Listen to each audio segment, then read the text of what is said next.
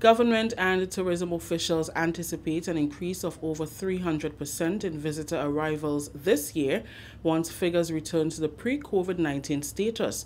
Ms. Petra Roach, CEO of the Grenada Tourism Authority, says this will be possible with the implementation of robust marketing campaigns and discounted travel.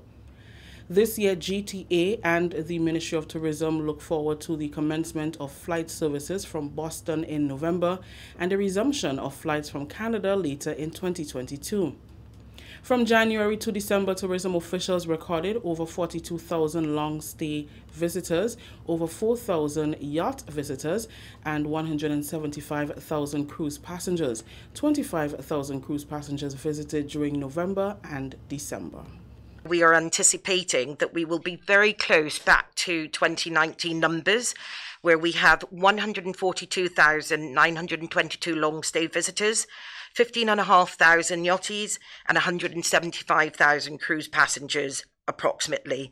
So if you look at what that increase is over 2021, we're looking to an increase of about 365%.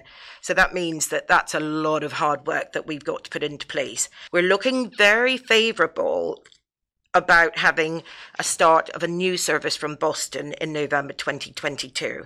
And then out of the UK, we've got both British Airways and Virgin continuing with their twice weekly service. And the challenge that we have at the minute is that we still have to fly over another destination. So with British Airways, we're flying over Antigua and then coming into Grenada, and that's on Wednesdays and Saturdays. And then with Virgin, we're actually flying over Barbados, and that is on Mondays and Fridays. Ms. Roach explained that the recovery of travel and aviation depends on governments and stakeholders' continuous assessment of the situation so that the necessary adjustments can be made to provide ease and safety during travel. She highlighted some of the campaigns and marketing measures that will be used to boost visitor arrivals this year. Our priorities, the values for the brand, continue to be centred around sustainability, conservation, travel with a purpose, and the niches where we see the biggest growth potential would be MICE, which is meetings and incentives, health and wellness, romance, culinary, soft adventure, diving, and nautical.